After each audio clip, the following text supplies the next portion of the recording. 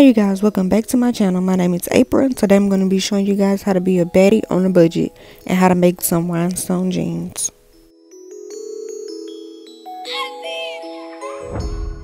So all the supplies you're going to need is a hot glue gun, of course glue sticks, and I got these rhinestones from Joann's fabric store. You can just buy two of them because both of them, they're long enough to fit both of your legs. Or you can get them from Walmart. And then I got these $10 jeans from Walmart in there. And then from here, I'm not really going to talk anymore. I'm just going to let you guys see what I do because it's really easy and you can just watch what I do.